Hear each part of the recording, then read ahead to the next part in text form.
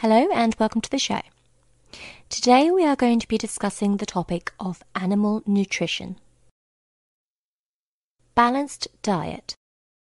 A balanced diet is a diet consisting of the right proportions of every type of nutrient in suitably sized proportions.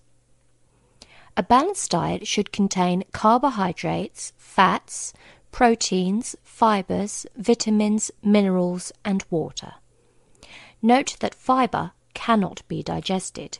It is used to form roughage in the intestines, so the intestine walls have something to push against when moving the food along the alimentary canal.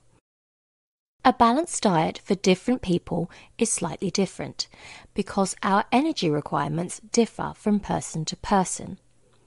Note that the energy needed is provided by our carbohydrate and fat intake. Males usually need more energy than females, and we tend to use more and more energy as we age, until we stop growing, that is.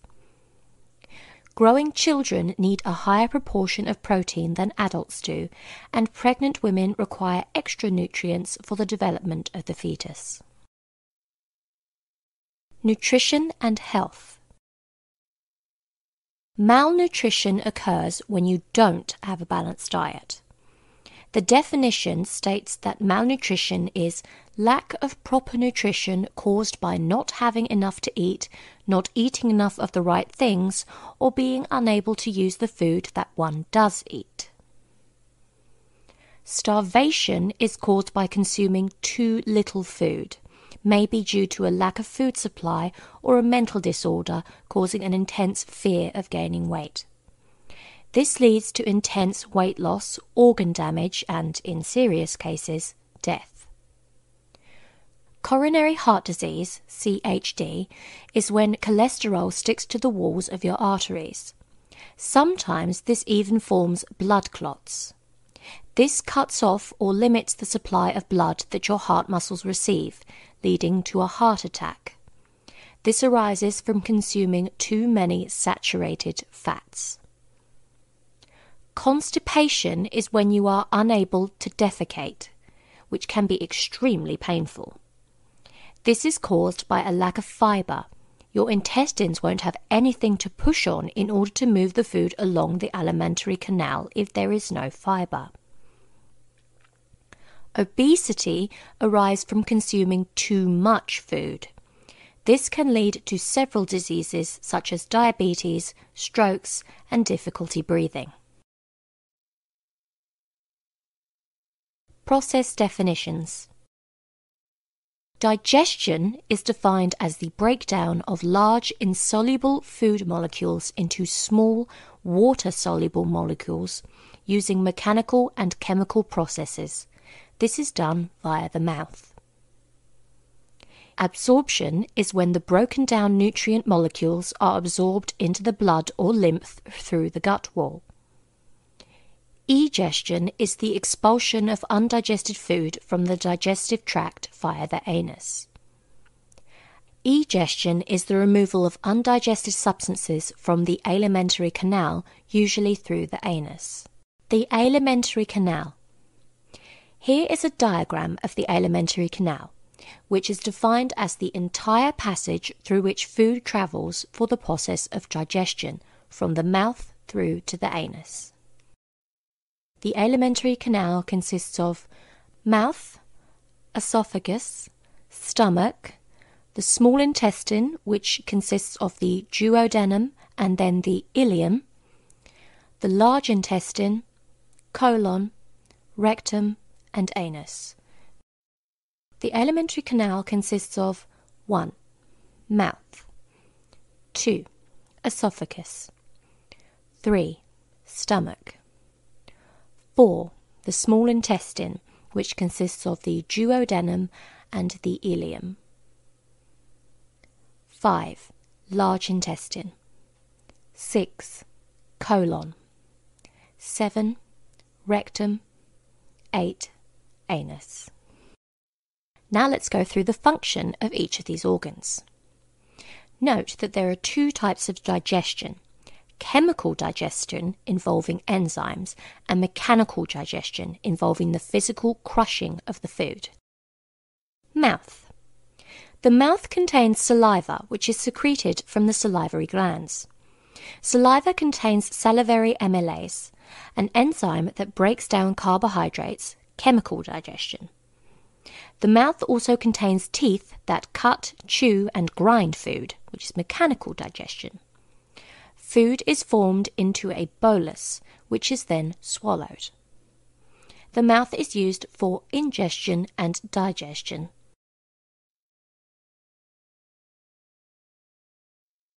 Esophagus.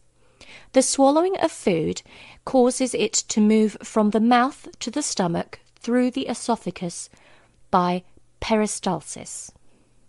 Peristalsis is the involuntary constriction and relaxation of the muscles in the intestine or another canal, creating wave-like movements which push the contents of the canal forward.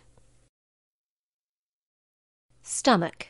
The stomach is an organ containing gastric juices, mainly hydrochloric acid and protease enzymes.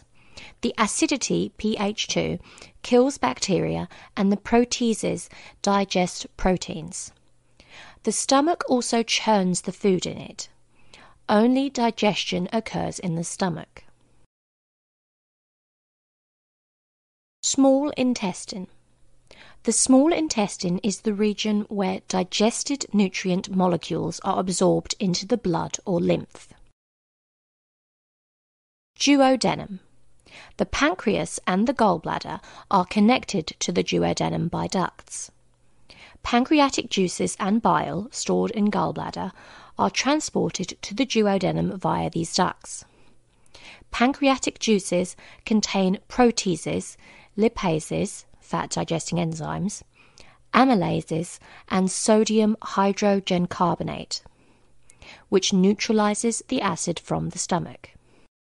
Bile produced by the liver and stored in the gallbladder contains bile acids, also known as bile salts, which emulsify fats. Therefore, the duodenum is a site of digestion.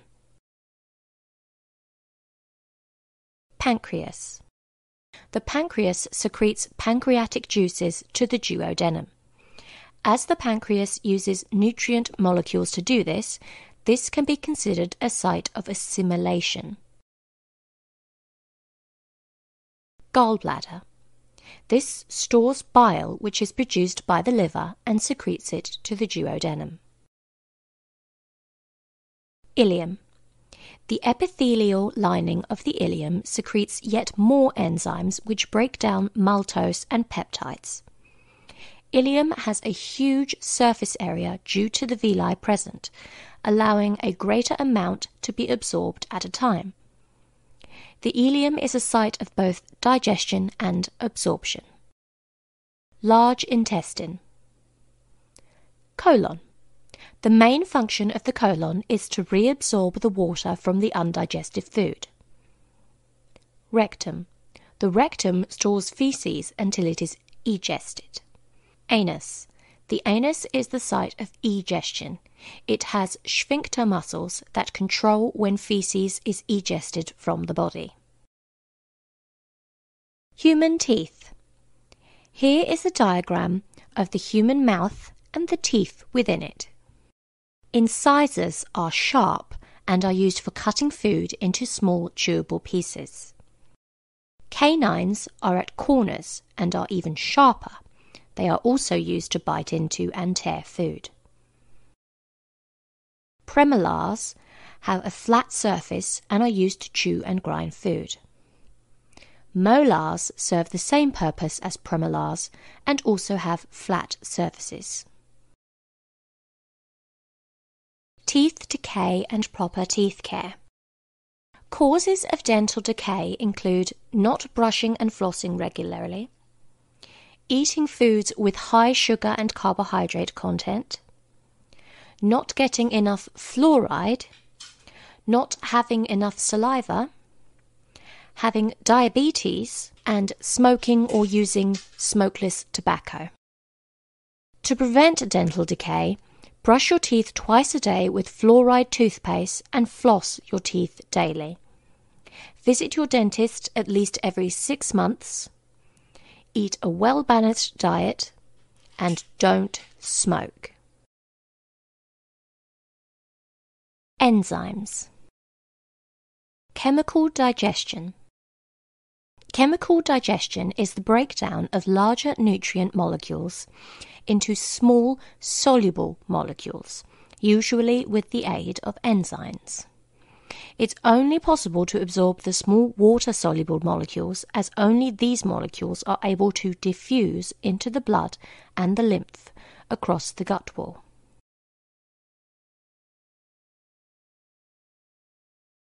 Bile. Bile contains bile acids, also known as bile salts, that cause large fat globules to break down into microscopic globules.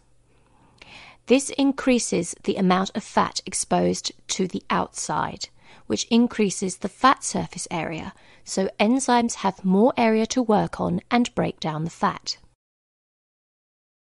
Enzyme secretion.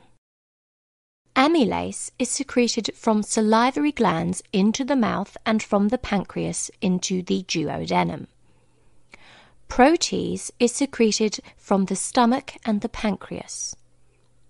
Lipase is secreted from the pancreas. Types of enzymes. Amylase. Amylase acts on the starch in food, breaking it down into smaller carbohydrates. Pancreatic amylase completes this digestion by breaking down these smaller carbohydrates to their simplest form, glucose. Substrata. Starch and carbohydrates, polysaccharides. End product, glucose. Protease is a general form for any enzyme that breaks down protein molecules into their monomers, amino acids. Substrata, proteins, or polypeptides. End product, amino acids. Lipase. Lipase is a general term for any enzyme that breaks down fat molecules, usually triglycerides, into glycerol and fatty acids. Substrate, fats, triglycerides. End product, glycerol and fatty acids.